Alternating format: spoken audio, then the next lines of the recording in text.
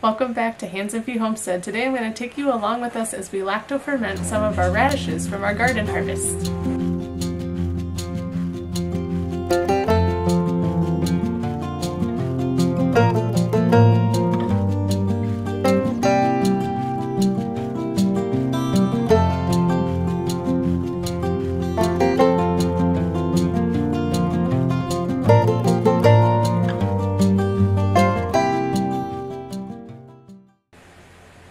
Now first, before we begin, I just wanted to go over some of the benefits of lacto-fermentation as opposed to some other methods of storing your food.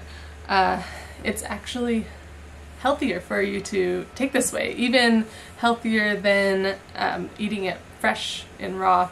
It actually makes the fermentation process, it creates a lactic acid, which is the preservative for it. But in the way that it is preserved, it actually makes the minerals and vitamins more available to your body, and it enhances them. So it is actually better for you. It gives you more vitamins and minerals, and it also creates good bacteria or probiotics. So it really helps with your gut health. So not only is it healthy for you, but it also is just so easy and just like hassle-free, and just I just love it. That's my favorite way to preserve my vegetables so far. So we've done a few different things. We've done we always have sauerkraut on hand. We love everyone in my family, even my 2-year-old loves the sauerkraut. We've done pickled beets. My 2-year-old loves pickled beets, so we're gonna see if she likes this today. I'm not sure. She has never had the radishes before, but we'll see. She's had carrots, pickled green beans, and when I say pickled, I mean lacto-fermented, not vinegar brine. Just join us today as I take you through the process of making these lacto-fermented radishes.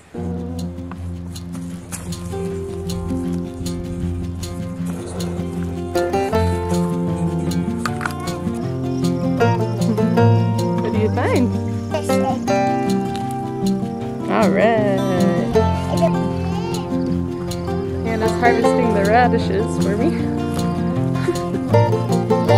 Look at all. Show me all those radishes. Let's see them. Wow, that's a lot. Oh, you got more there? We got pink and purple. You have pink and purple? Awesome.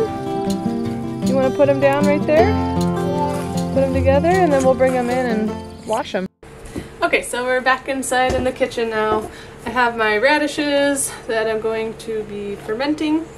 We're going to do lacto-fermentation. So we just need to wash them up and get them cut up. I'm gonna either half or quarter them. You take off the this little part at the end and then the top, so then you're just having the nice edible radish part in there. And Hannah has the scapes, garlic scapes. So I know with garlic scapes people generally will cut the flower end off. If it, cut this flower part off, because they said it's kind of chewy in a ferment. So I might just do that to add into the radish ferment for flavoring.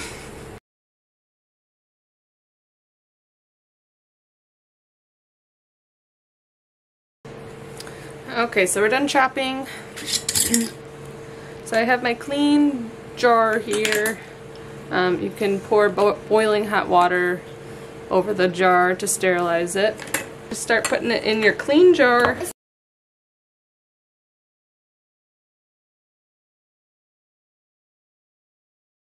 So I planted some dill early this year so that I would have some for purposes like this. But I went out, I had 6 plants, I started early. This is all I have left. Some sort of animal got in there and took a little munch, so we got the one little piece of dill in there. So you can get creative with this, it doesn't really matter.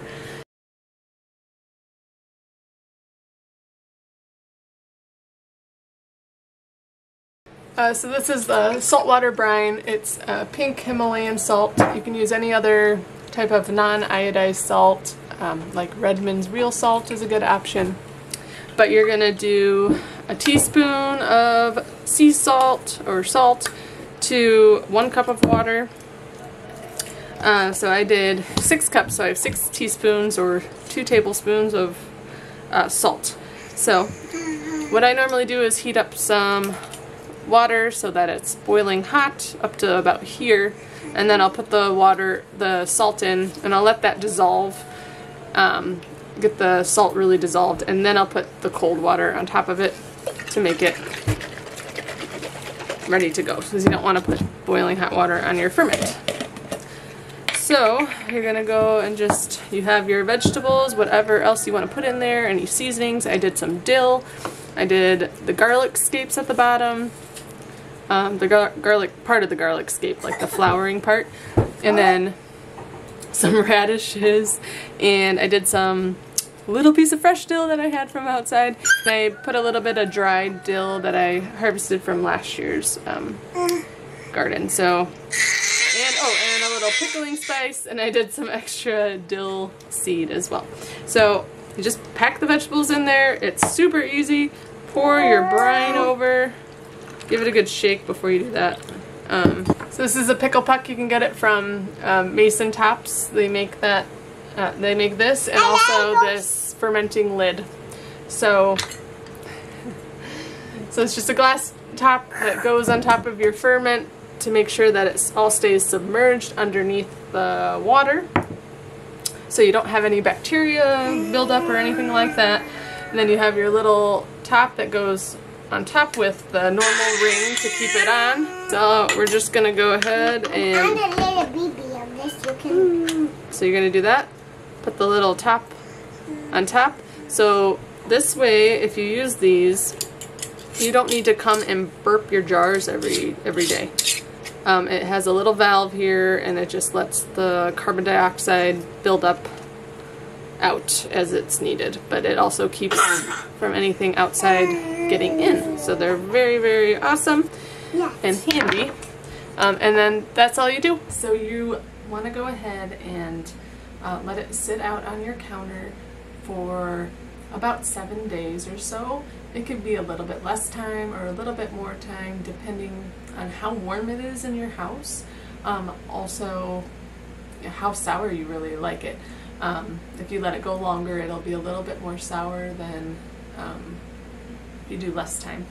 So what I like to do is just taste it. It's been 4 days, so I'm gonna go ahead and just taste it and see how I like it, and see if I want to let it keep going for a few more days. So this is it, guys. It's just been sitting on the countertop. It doesn't need to be anywhere special, just out of direct sunlight.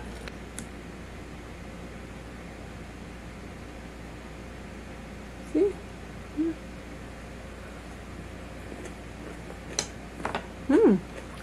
That's good.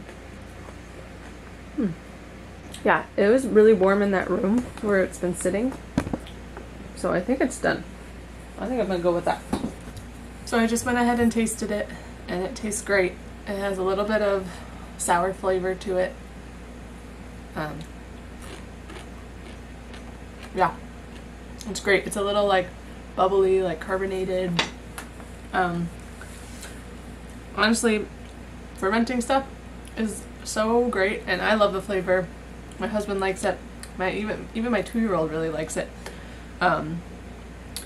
She doesn't like the radishes raw because they're a little spicy, but this takes away the spice. So if your kids will like this with the dill and everything in it, and it has a really good flavor, they might be able to enjoy the radishes like this. Okay, so then when you get it to the point where you like it, where you like the taste of it, you go ahead and put it into cold storage. Just put it in your refrigerator, and then you can enjoy it for, 6 months to a year, or maybe even longer than that. It might just get a little more mushy as time goes on, but it'll last a really long time in there. That's another thing I really love about this fermenting. So I will say what we use are these plastic mason top jars. They're great to put on, so you can just put the lid on and then just stick it in your fridge. If you use the regular metal lids and rings, it's possible that it could start to rust a little bit over time. So that's why I like to use these. We have a little cold storage area in our pump house underground, so I did store a bunch of sauerkraut in there this winter, and I used the metal rings and lids, and they got a little rusty. Sauerkraut was totally fine, but from now on I'm going to use the plastic lids. So that's it, guys. It's really simple. It's such a healthy way to enjoy your harvest and all the hard work you put into your garden and let it last a long time. And it's really fun to experiment, and it's super fast and super easy, and it's super healthy for you. I hope that this was beneficial to you somehow, that you learned something or gave you some inspiration to try some fermenting on your own. So we'll see you on the next video. Thanks for joining us. Take care and God bless.